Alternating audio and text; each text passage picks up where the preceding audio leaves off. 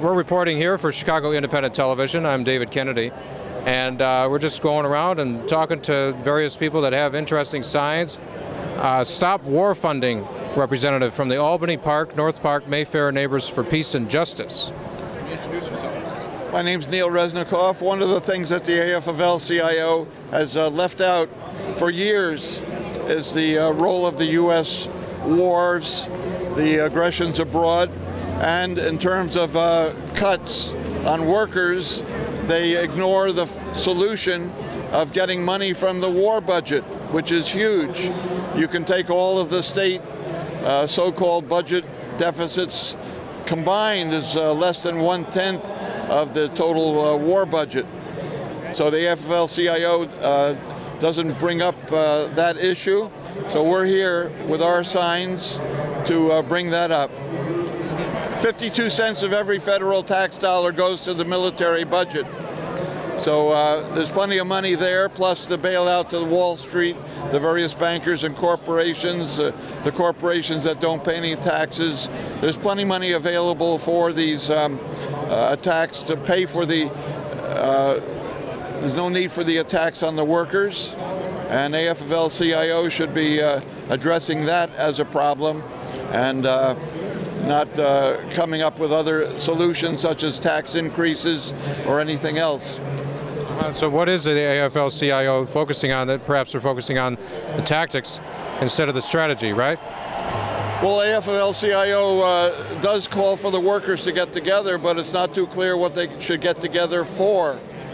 If they don't have a clear path of trying to insist that the working people have a say-so in the government, that their opinions be recognized, which would result in an anti-war government, then we're going to continue with the bulk of the people being ignored.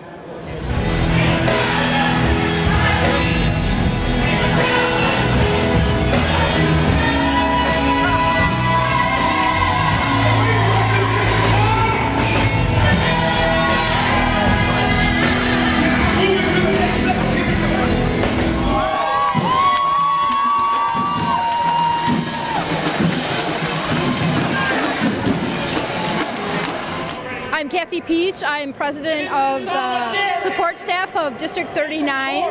We're part of the IFT Local 1274. So tell me what brings you here today. I'm here to fight for the rights of teachers to negotiate contracts. Yes, there's an organization of corporate leaders who are trying to reform the rights of teachers in education. They're saying they're for education reform, and really what they're trying to do is to destroy the right for teachers to negotiate and to privatize education.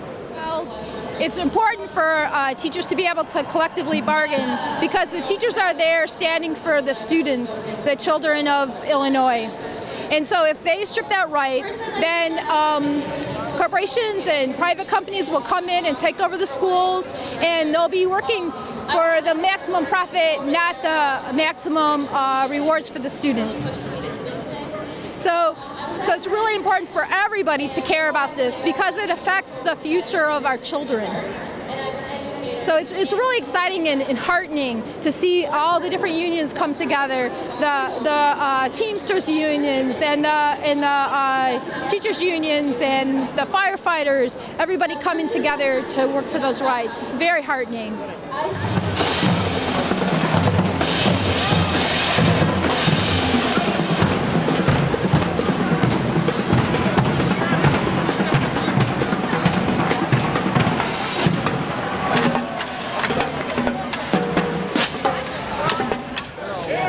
My name's Andy Bolduck, and yeah, I'm a member of the IWW. I've been a member since January. Basically, we're just trying to make sure that the IWW has a presence at these labor events, also to talk to people and spread the idea that we need to start taking militant union actions rather than a political strategy which has led us to this point. We've been trying to use politics up to this point, and it's led us right into the ditch. We need to start using direct action that's the only way the union movement is going to be revitalized. The solution offered here today by most of these union leaders has been, let's support Democrats. We'll just continue to support Democrats, and somehow we'll pack, legislatures and school boards and all different, political bodies with more Democrats, and they'll support us. But they haven't been doing that so far. They're the ones who have brought us to the point where, essentially we're begging, not to have our rights taken away. We'll accept all the concessions in the world, take this, take that, just don't take these collective bargaining rights. We need to get a little more militant and demand, through direct action that things change. We got it. Nothing but a massive uprising is going to change our politics. Is going to change. Is going to stop this attack on workers. Really, the pie in the sky goal is a general strike. And I think rank and file union members need to push their union leaders to be, taking more militant action, or not just supporting Democrats.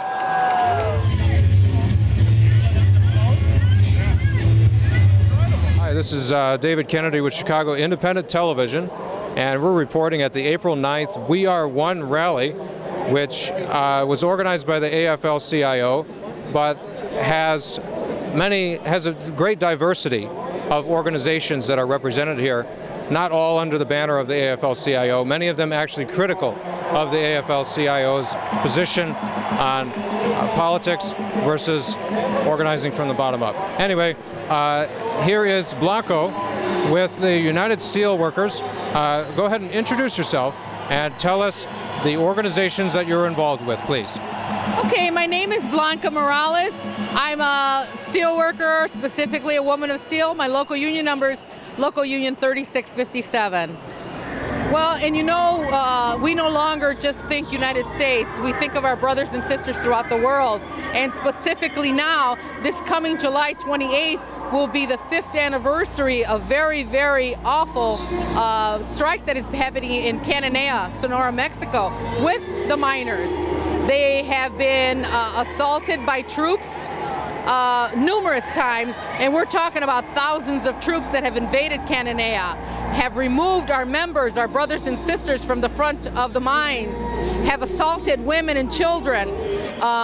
The Americans, and I'm an American, I'm a Mexican American, but America has to understand, as long as the standard of living is going to be poverty level in Mexico, people are going to come here. They're going to come here by droves. No parent is going to let a child starve. Even if you have to divide families, a parent is going to come here to work. And we're not talking about, jobs that are going to make someone, here again, rich. We're just talking about someone with the ability to work here at a menial job, to send money back home so people can survive. So I would say that I would send a message to President Calderon to rethink what he's doing with the miners in Mexico, specifically in Cananea. There's 3 locations that are on strike right now that have been, like I said, for 5 years. He needs to rethink his policies and his attacks on union working people in Mexico. So Grupo Mexico, shame on you, because that's the conglomerate that owns the mines. They're leasing the mines in Cananea today.